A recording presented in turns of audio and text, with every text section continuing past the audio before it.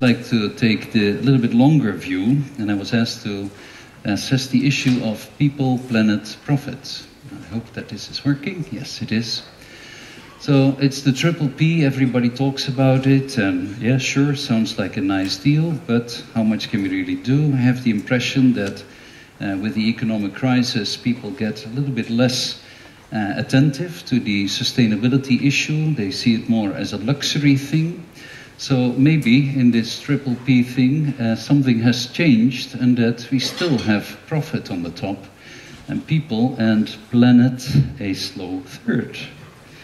So what is a sustainable development? According to Brundtland report, it is meeting the needs of the present generation without compromising the ability of future generations to meet their own needs.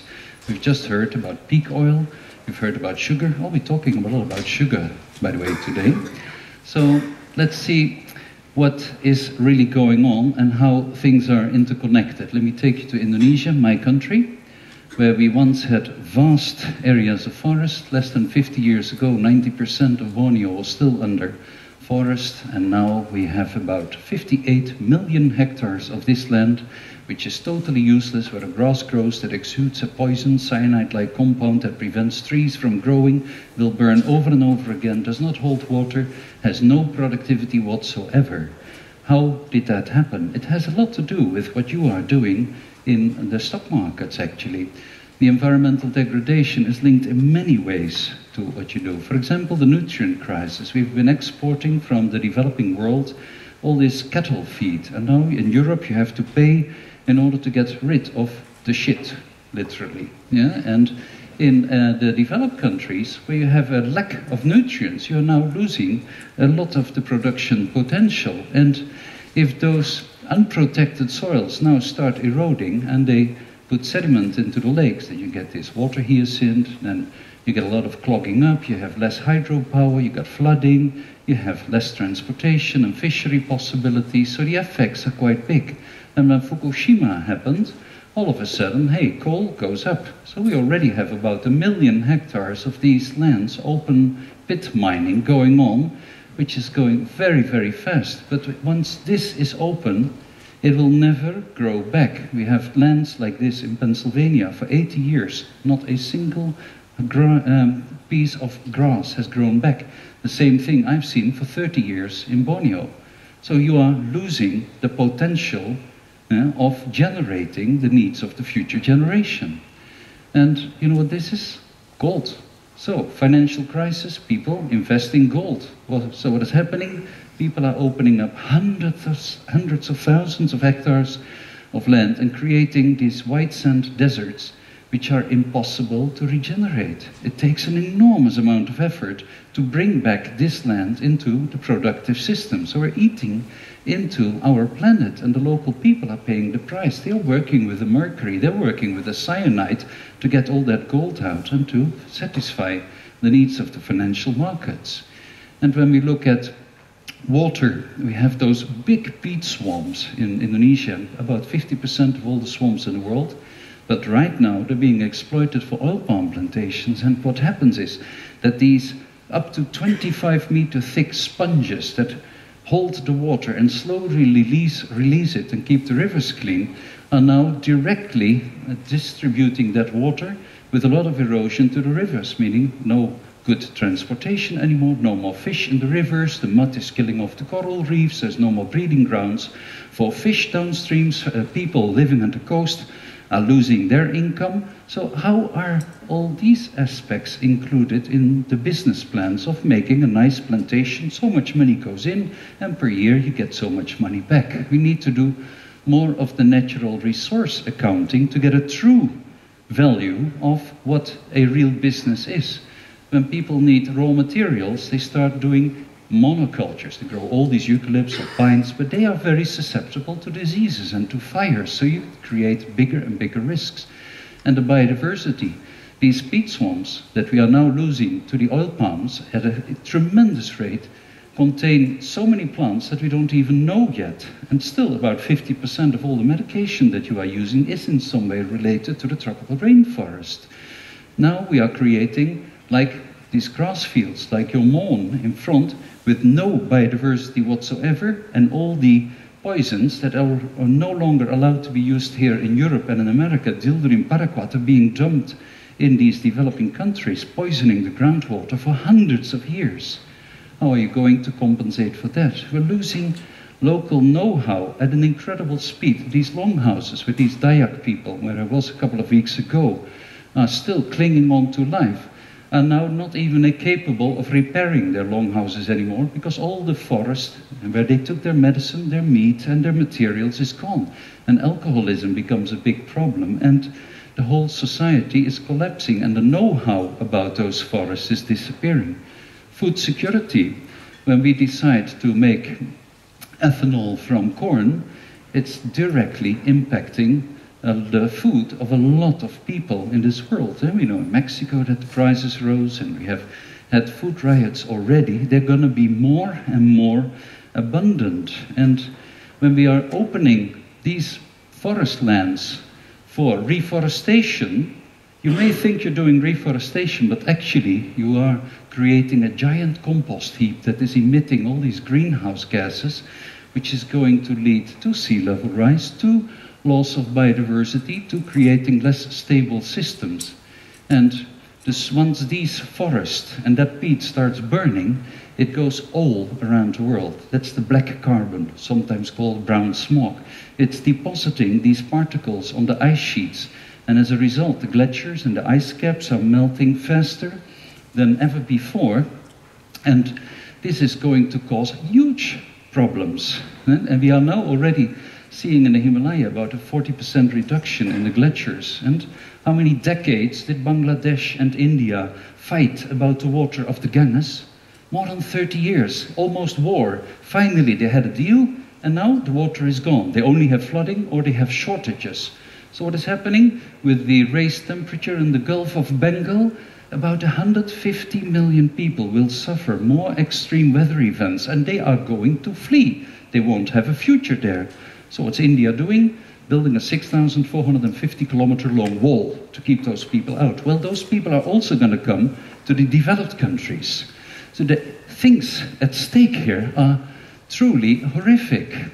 So if we look at deforestation in Borneo, it has been going on so fast. And the orangutans that I work with are suffering greatly. But it's not just the orangutans, it's also the local people, it's also the long-term economy and the potential to produce products. Those are not nice images, so people keep talking.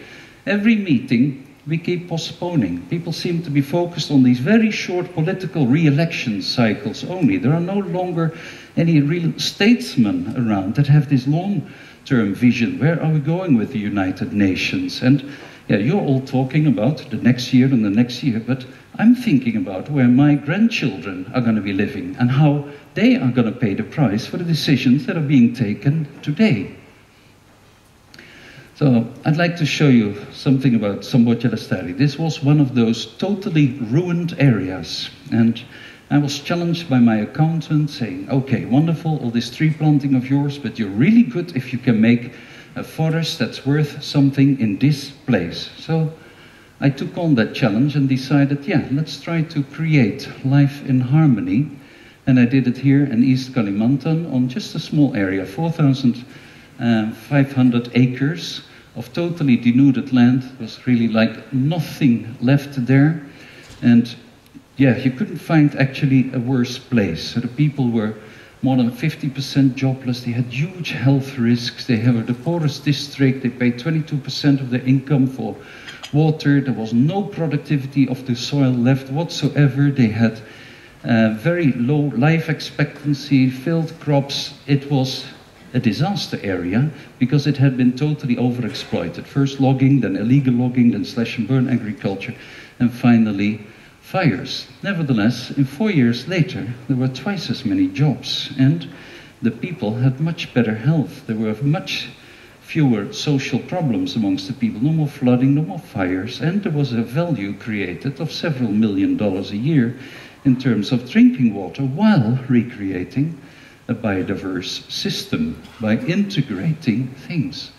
So this was where we put our little first hut in the middle of the area, and this is then 4 years later, and it turned into a green spot on the map of the Earth that you may think, okay, that's a nice little piece, but it was a special place because we planted many different trees and tried to do it in such a way that it created value, not just in terms of that little number on some account, on some piece of paper or on a screen, but really the long-term value. So we wanted to go from total destruction to creating a fully functional forest again, while putting the local people's interest in the first place. And at the same time still trying to do what we could for the biodiversity and show that it actually would bring you money. And I'm going to show you some numbers a little bit later also. So how do you do that? You start off with the begin situation, you have a plan. That's basically what all of you do. And then you make like a kind of recipe. What are your inputs? What are the factors that you can control in terms of fertilizer, plant choice, money that you put in? And then you look what are the outputs that you can then value, but not just value only the wood. No, you look at the security, you look at how people's home are, you look at what is the biological value. So that total package is much more in together as the sum of those individual parts, and those individual parts should be taken into account. So how do you do that in practice? So we started growing very low value trees on a piece of grassland. So we could shade out the grass there, and we could get a little bit of the soil fertility back and get the microclimate ready for other trees. So they could yield some timber after about 8 years, but not very valuable, so you have to preserve it. We can do that when we use the smoke from bamboo peels, but if you plant bamboo, it's very fire susceptible, so you're going to create risk. So you have to do it a little bit later, only along the waterways, and then you can, at the right moment that these acacia trees are going to have the timber, then you also have the material ready to make it worthwhile. So you have to integrate it. There is not just a single solution to it. Another one. How do you plant these trees? If you grow the crops between the trees, you have less competition. And you can also utilize the crop fertilizer to help the trees grow faster. So the farmers get free land, because in the reforestation they can do it. The system yields early income, my orangutans get some healthy food out of it all, and we can reduce the growing expenditures while speeding up the regeneration. So it's really on integration. It's not about silver bullets, one thing, one solution, and it's much more complicated.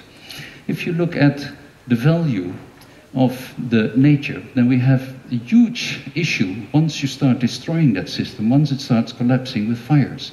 This was what happened during the El Nino of 97-98. The fire started in January, and then in February, March, April, and May. So we lost 5.5 million hectares. CARE did an analysis of how the children were growing. There was no gain in weight for 1 year amongst the young children, younger than 12 years. They lost on average 9 IQ points. How much is that value that you have lost by taking these very big risks in opening up these systems, departing from sustainability? They're unacceptable for me. This was like 3 months. The automatic lights never went off because of the smoke of those forest fires. So you have to deal with the forest fires first, because if you can't do that, and that you can only do when you work together with the local people, then you can never make a start. So initially, this is how to do it, but you're also going to need a long-term solution that is going to prevent those fires. So you have to create stable systems, and it will do that. I did it in East Kalimantan by creating a buffer zone, especially with sugar palms and trees that would be useful for local people, and that in that way protected the bigger plan for the middle that had to create the value. So on a map it looks like that, and you integrate everything. You take garbage, because you can then produce compost, you have the energy, you can use that to do water clarification, the sediment of the water you can use to fill up your sanitary landfill in a safe way, etc. You create integrated systems that mimic nature.